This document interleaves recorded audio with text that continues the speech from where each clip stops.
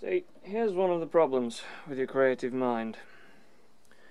Once you've finished with something like this, and you really like the shape of it, and I do really like the shape of it, you start getting other ideas. I'm going to try and keep this as simple as is possible. If you want to just leave the body as is, go for it. Hell, I went an entire 2 days without thinking that I wanted to change it, so, you know, if you're not OCD and completely insane like I am, then you might actually vow to leave it as is the whole time.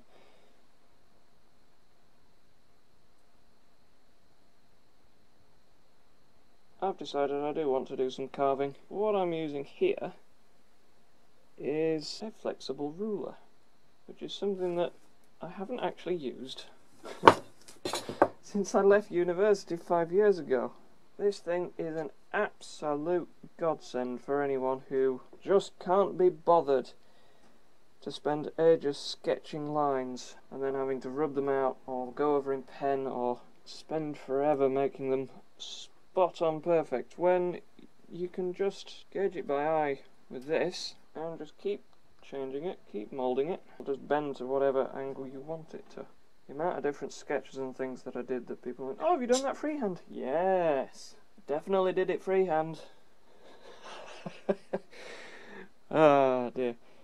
Of course, the great thing is about this is you don't have to get it perfect first time, but it just gets you so much closer. You sort of see what it looks like before you've even drawn it. Hold that in place and hope to God that this looks right.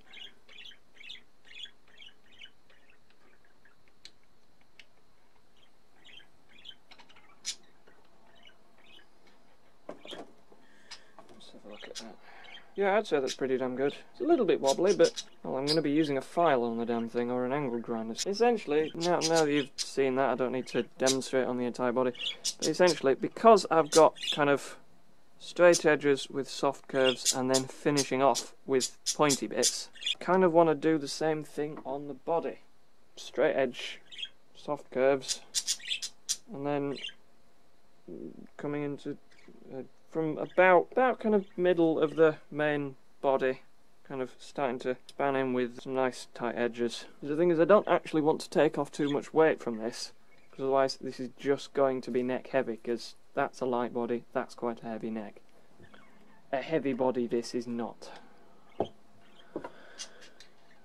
Right, I'll show you the lines once they're done. Well, I made a decision. I decided to put chicken on for tea. And to shape this body. Oh god, this is such a stupid idea. I'm literally just putting an edge on it. That's it. No more.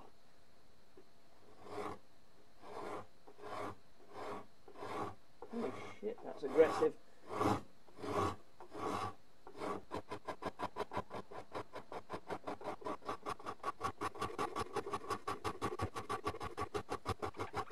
Yeah, I should have used the surf form only on the neck, and I shouldn't be using this on the body, because this is aggressive.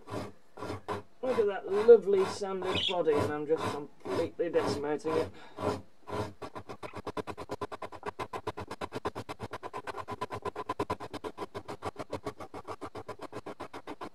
Again, if you are doing this, be bloody mindful of where this is actually going.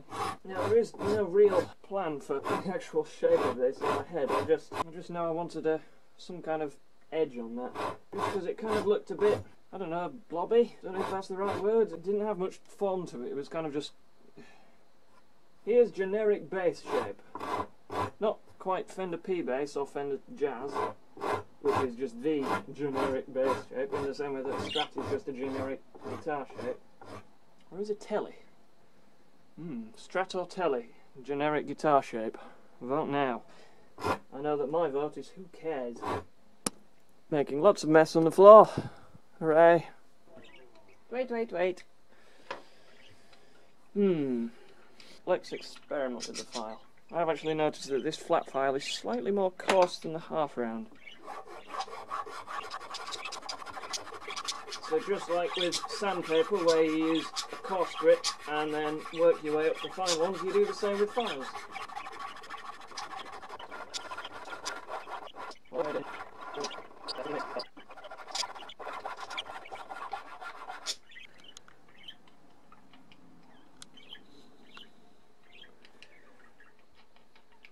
just puts a bit more character into it somehow. Right, that's the process. Go and do that. Come up with some kind of cool carvings. And if you do actually come up with them, post the link in the comments. If you can't quite tell where the edge of the carving thing is, take a pencil. This is a 5B, but any pencil will do.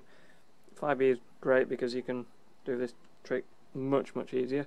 And do that thing that you used to do in school when you thought, oh, I want to shade a big area, and you rub it like that. Just rub on the sides there, and the main bit that catches is where your carve is. And as a result of that, I've found that that bit is completely uneven, which means you can just go back with the file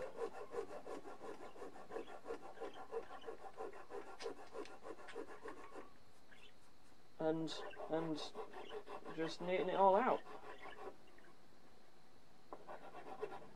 Although, to be fair, I have completely ruined that section, so I'm going to have to figure out what to do there. Anyway, there's my little tip. Carry on.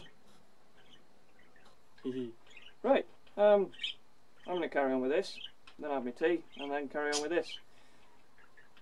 See you in the next video. As always, stay creative.